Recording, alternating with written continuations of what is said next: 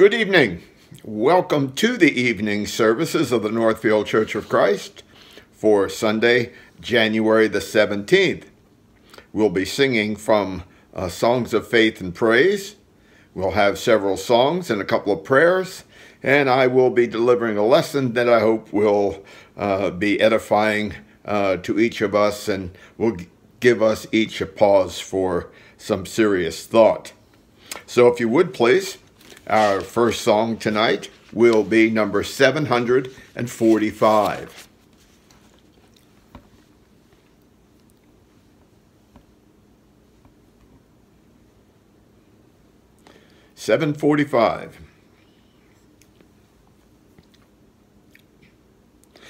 Humble yourself in the sight of the Lord. Humble yourself in the sight of the Lord. And He will lift you up. And He will lift you up. Now Jesus is the Son of God. Now Jesus is the Son of God. And He died for us. And He died for us. Amazing grace, how sweet the sound. Amazing grace, how sweet the sound. That saved a wretch like me. That saved a wretch like me. When we've been there 10,000 years. When we've been there 10,000 years. Bright shining as the sun.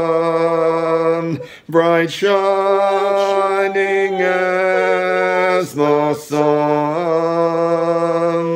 So humble yourself in the sight of the Lord. So humble yourself in the sight of the Lord. And He will lift you up. And He will lift you up.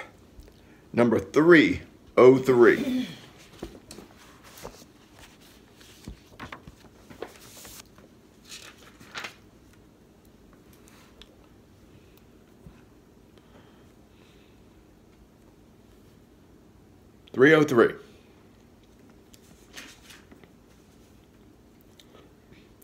Oh, worship the King, all glorious above, and gratefully sing His wonderful love. Our shield and defender, the Ancient of Days, pavilioned in splendor and girded with praise. 202. 202.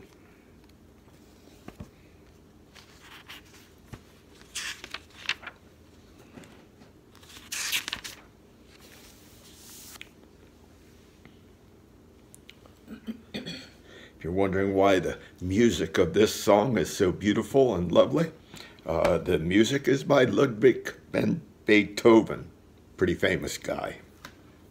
We'll sing verses 1, 2, and 4. 1, 2, and 4.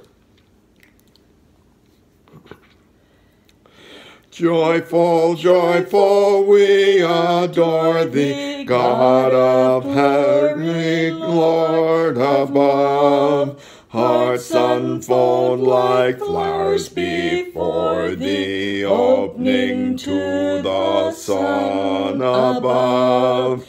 Melt the clouds of sin and sadness, drive the dark of doubt away.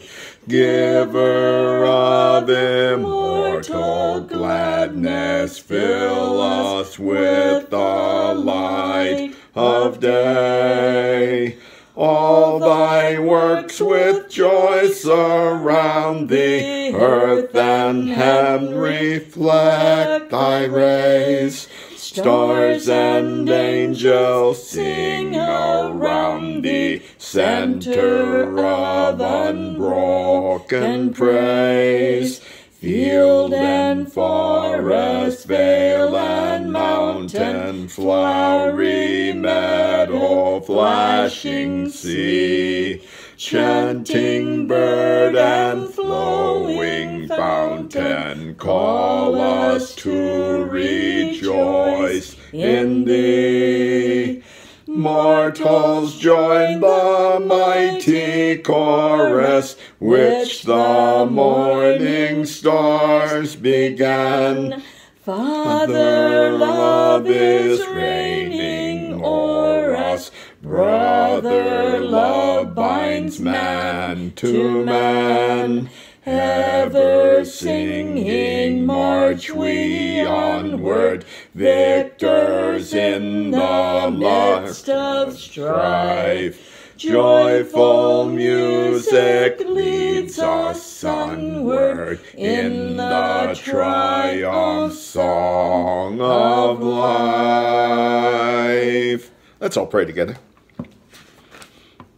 Our God and Heavenly Father, we're so grateful for a time that we can gather about, howbeit through this medium of YouTube, and that we can sing praises to your name, that we can offer prayers and get into your word and hopefully divine something from it that we can take with us and meditate upon, and that it will make us better for having worshiped you this evening. There are so many, dear Heavenly Father, on our prayer list, and we just offer prayers for those folks. I pray that you would have us look through our bulletin so that we can find out who they are and do our Christian duty of service and put them on our hearts and in our prayers. At this time, we ask that you be with Natalie as she is home from the hospital, recovering from the COVID. I pray that you would be with Alan Crabb as he has come home from the hospital after a bout with double pneumonia. Pray that you would be with our friend Pat as she deals with several different issues in her life. We offer these people in prayer to you, dear Heavenly Father, because you know that you are the God of comfort, and we pray that your will in all things will be done. Be with us through this evening service. Help us to draw closer to you. I pray this in Jesus' most holy name. Amen. And finally, our last song is number 67. 6-7.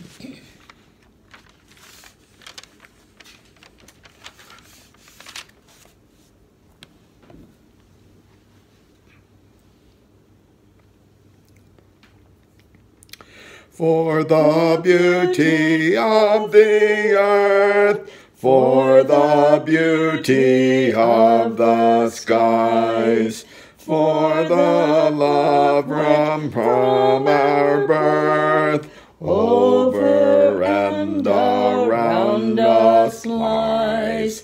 Lord of all, to thee we raise this our sacrifice of praise. For the beauty of each hour, of the day and of the night, hill and vale and tree and flower, sun and moon and stars of light, Lord of all, to thee we raise this our sacrifice of praise. For thy church that evermore lifteth holy hands above, offering upon every shore, her pure sacrifice of love. Lord of all, to thee we raise this our sacrifice of praise. All right. Sorry for that little phone interruption. We're going to have a lesson now that I hope will be edifying and enlightening to each one of us. And so let's get right into it. Jane and I, for a couple of years now, have been driving over into a part of New Jersey, about 35, 40 or so miles from our home in Salem County. And we love to look for the birds of prey, especially the eagles. It is just a treat for us to see them at this time of the year. It's just about mating season, and so we're seeing them in pairs. Wonderful, wonderful sights. And then if we are fortunate enough to actually see them take off and soar in the air, that's our bonus. So, with that in mind, my lesson kind of deals with that. In Judges, the book of Judges, starting with the 6th chapter, we have for those of you who have studied Judges, you know that this was before the time that Israel had kings. And so there was time when the Israelite people needed guidance.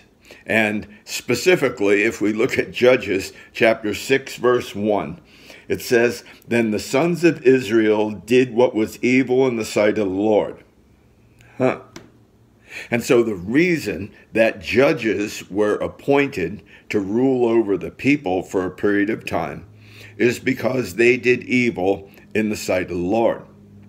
Now, in this particular case, in the first verse of the 6th chapter of Judges, the children of Israel were being plagued by a group of people, some of their neighbors, from Midian. And so we like to call them the Midianites. The Midianites were devastating their land.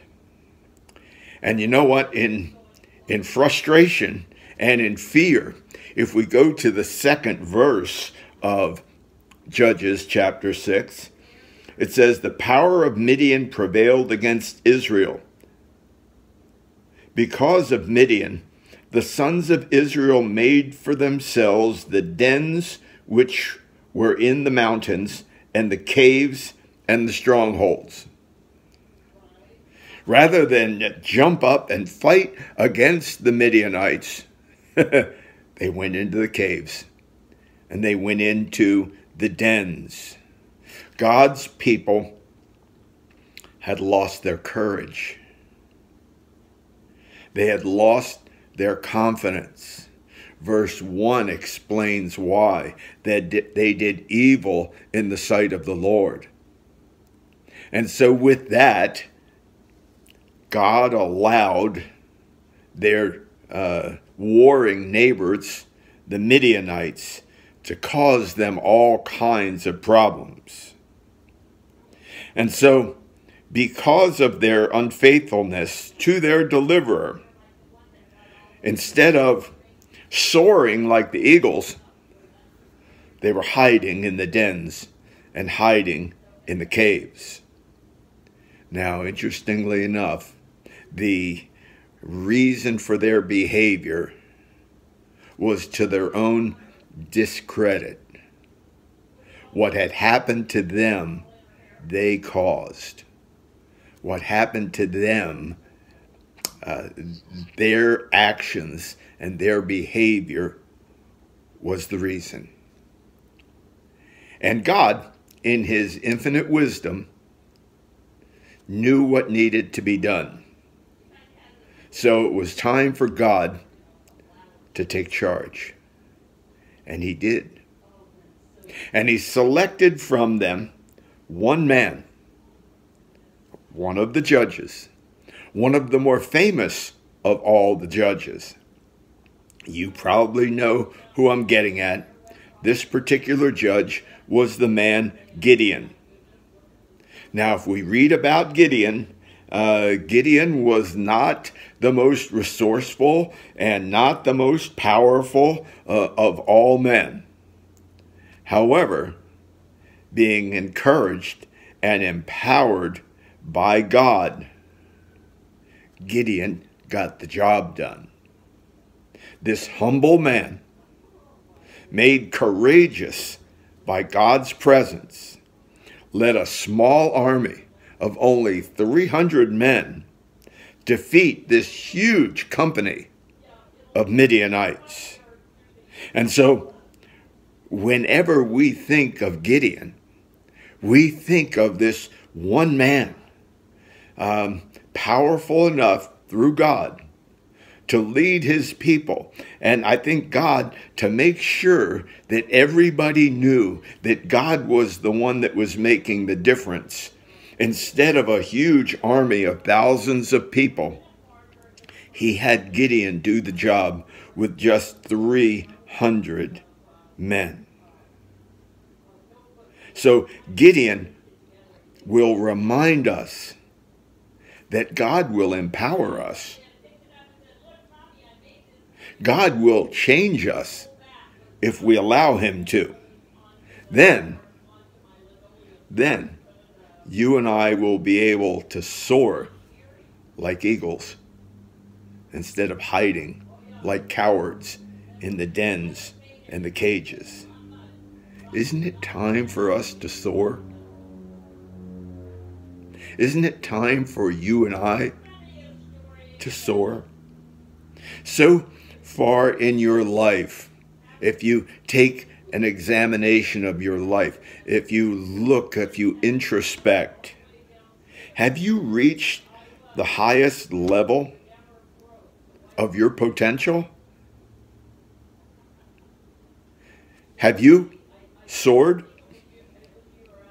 Or are you so entrenched in your comfort zone that your comfort zone has become your cave? Now, I know we use the term man cave, but this isn't what I'm talking about. Have we allowed our comfort zone to keep us from doing God's will and actually soaring like those beautiful eagles that we see soar? And so, how far away from the caves are we as Christians? Those caves that tempt us to hide. We might say, well, it's comfortable in there. Nobody can get us in there. We can put a lookout at the edge of the cave. We can hide. But to our detriment, what we hide ourselves from are the soaring possibilities. The soaring possibilities that we have in soaring for Jesus. In taking flight, in using our God-given abilities and our God-given talents to be of service to the Lord and to his kingdom. And so, what I'd like to do for just a moment this evening is take a look at some of the things that might keep us from soaring.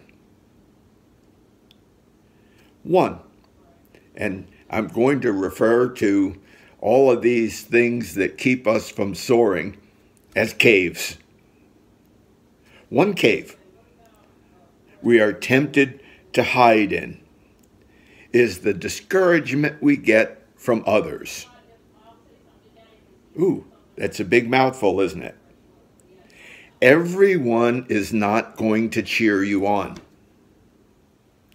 Sometimes if you do good, people are going to be jealous of you. And so you can't always count on people for support. If you're too successful, they may criticize you.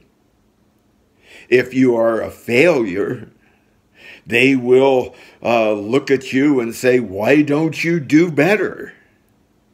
And so one of the caves that we might hide in is the cave that is made up of the discouragement from others.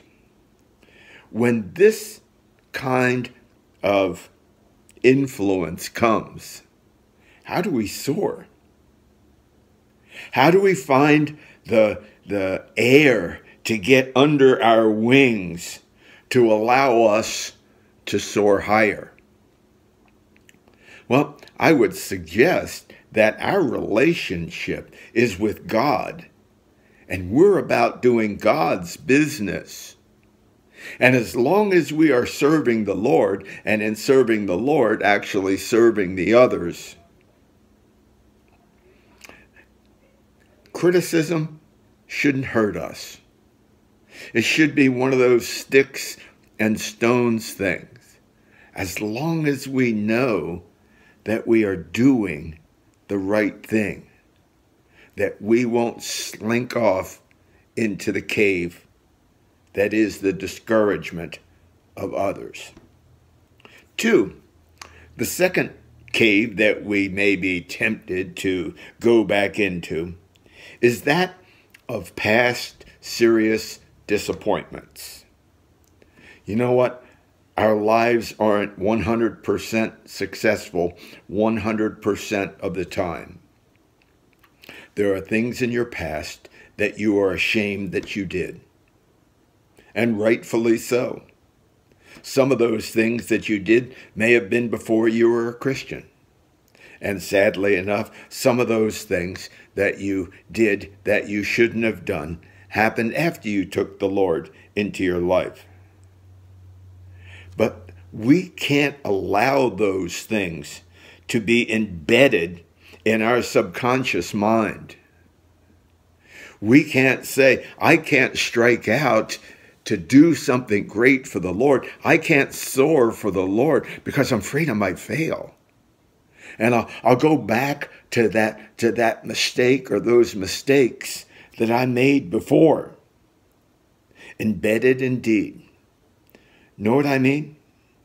Sometimes it's very, very hard to mount the courage to deal with things that happened in our past that hurt us in some way and even hurt people around us in some way. You know what? We need to soar through this. We need to say, despite what I did before, Jesus forgives me. I have repented. I have explained to God that I'm sorry for what I did. God, put the air under my wings. God, help me. Allow me to soar. We need to fully go into renewal stage. We need to take the risks. And yes, they are risks. And we need to literally rekindle our energies for the greatest cause of all. And that is God's cause. And so too, we cannot allow ourselves to be tempted to hide in our past and be afraid that we'll make some of those same mistakes. Third, a third cave we're willing to hide in, unfortunately, is when we settle for being average, or we settle for being less than what we can actually accomplish. You know, water flows downhill. It works that way all the time. And you know what? If we're not careful, life can drag us down and cause us to go down that hill. And after a while, we wear out and we say, goodness gracious, I'll just keep rolling down the hill until I finally stop. And if we do that, we won't ever stop. We'll keep rolling down in a literal downward spiral. And it tends to fatigue us. And what do? We turn to the Lord. And we say, Lord, give us the inspiration I need. I want to be better than average. I want to be better than less. I want to be more. I want to do more for your kingdom here on earth. I want to be of more service. I don't want to just be average. I want to do what you want me to do in my life. And when we do that, then and only then can we have the soaring experience. God provides the air for that soaring experience. Finally, the fourth cave that we're tempted to hide in is our lack of confidence. Then the sons of Israel did what was evil in the sight of the Lord. When we lose confidence, it's usually because of something that we have done wrong. We don't lose confidence when we're doing the right thing. When we're doing the right thing and we're succeeding, we're ready to move on toward better things. We're ready to say, oh, I succeeded in this. I can succeed in the next step.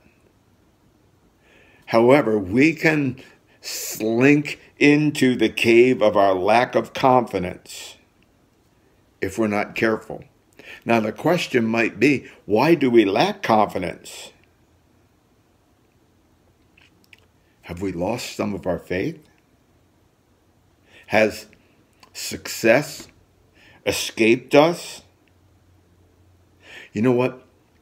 I told you in the beginning of this lesson, Gideon was just an average guy like you and I. Gideon didn't become special until he listened to God. And the more he got himself involved with God, the more God worked with him. Literally, the bolder he got. Can you imagine that Gideon listened to God when probably in Gideon's mind said, look, if I enlist thousands of soldiers, I can certainly defeat the Midianites. And God says, you can do it with 300. And God emboldened him. And you know what? It caused Gideon to soar. The reason that eagles soar is because wind gets underneath their wings. Be selective and refresh your life with the confidence that you need. You know, about a month or so ago, we celebrated December 7th, 1941. As Franklin Delano Roosevelt said, it was a day that would live in infamy when the Japanese planes attacked Pearl Harbor.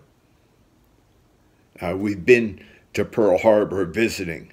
It's a sad, sad place when you think about it. In not too very long, they destroyed 8 battleships, 6 airfields, almost all the planes were there, and 2,400 human beings. Now, here's the interesting part. Some 50 minutes before the attack, radar had picked up these planes.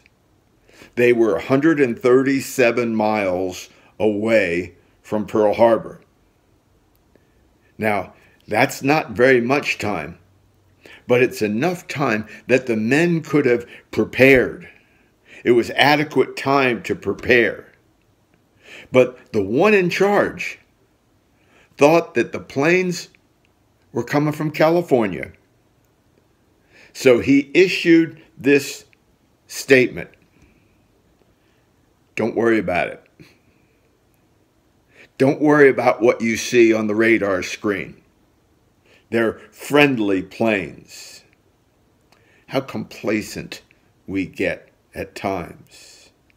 Sometimes we become fearful to where we will withdraw and where we will hide. And the more we withdraw, the more we go into the cave, the more we go into the den, the more doubt and the more defeat that will come into our life. Why not soar? Why not soar responsibly for the greatest of all reasons? Because God provides the air beneath our wings. He thinks that we're worth investing himself in, to living our lives, in winning for Jesus, to really go forth and to soar. I'll finish the lesson this evening with a couple of scriptures from the book of Isaiah. And so if you have your Bibles and you want to follow along with me, it is Isaiah chapter 40, verses 28 to 31. Okay? Isaiah 40, 28 to 31. And Isaiah says, have you not known? Have you not heard? The everlasting God, the Lord, the creator of the ends of the earth, neither faints nor is weary. His understanding is unsearchable. And then it says, he gives power to the weak. And to those who have no might, he gives strength. He increases strength. Isaiah goes on to say, even the youths shall faint and be weary, and the young men shall utterly fall. But here it goes. But those who wait on the Lord shall renew their strength. They shall mount up with wings like eagles. They shall run and not be weary. They shall walk and not faint. The challenge is before us. The ball is in that court. The gauntlet has been laid down.